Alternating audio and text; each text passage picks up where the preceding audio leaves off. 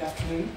My name is Pietro. I'm 12. I've lived in 4 different cities and I love traveling. Now, the reason I'm here is actually pretty random. I've always had a very big passion for doing presentations and sharing my ideas. So in 4th grade, I decided to make a presentation to my 4th grade classmates about climate crisis. And when I presented the presentation to my classmates, I realized how important it is to find the problem, in this case climate crisis, and find a solution to it. So here I am with my new idea, 1 minute, 1 change. My objective is to present this idea with enthusiasm. I really care about how I share it to you. Positivity, without criticizing the past and starting new. And simplicity. It's really about how everyday life can be implemented into new climate crisis battling. So when I was younger, my brother would always ask me how long. I would tell him 5 minutes, and then he would ask me long or short minutes. So the definition of 1 minute is a unit of time equal to 60 seconds, 1/60th of an hour, a brief period of time. But is it really brief? Because as I mentioned, my brother would ask me long or short.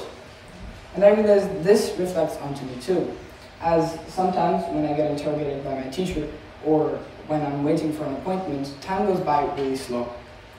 While when I'm chatting, watching a movie, or playing video games with my friends, 1 minute feels like 1 second.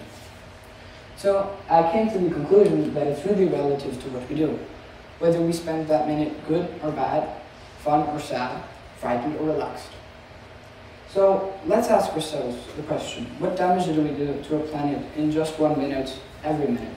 Well, after some research, I found out that 60 football pitches of forests are cut every minute, which means that 1 football pitch is cut every second.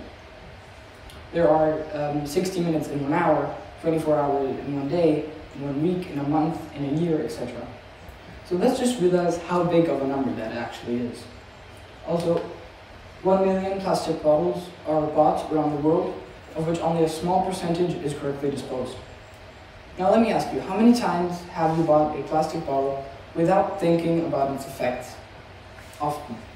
And the plastic bottle will end up into the environment, into our animals, into the food chain, and eventually backfire at us as poison. 6.2 million kilograms of carbon dioxide are emitted into the atmosphere every minute as a byproduct of burning fossil fuels. And it's not anyone else, it's not the big brands, it's not the governments, it's us. We make the decisions. So we can talk about the damage we do to our planet in just 1 minute for hours. And the solution science offers us, which there are for hours too. But we, you, I, have the option to make a difference. So how can we make a difference in just 1 minute? Well, remembering how much of a big effect our diet has on our carbon footprint. You might be shopping and you see a very tasty hamburger.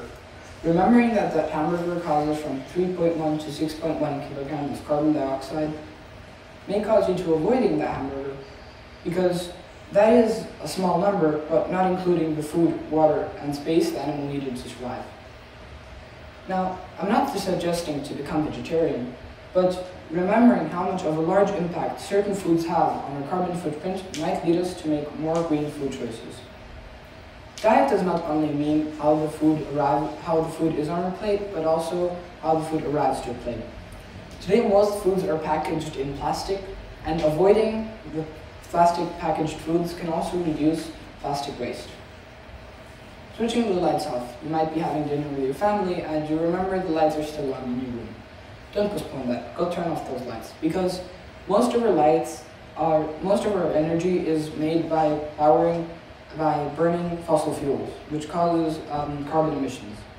Now you might say switching the lights off once won't make a big difference, but in a week, in a month, in a year, in a decade, it makes a very big difference. And finally, my last suggestion is to choose the right way to move around. Taking the bus might be even time-saving, or maybe filling the car with friends. Instead of being by yourself, you can be 5 people. Instead of taking 5 cars, it's only 1. And also walking. Walking is exercise and it's green. I mean, I couldn't think of a better win-win. Now, climate crisis is a very complex problem, and the solution to it is also complex. But when we have the choice to make these small decisions in our everyday life to make a difference, we need to realize how much of a big impact that minute has, and it's all about how we spend that minute. So let's make every next minute better, a better one, starting now, to make a better world. Thank you.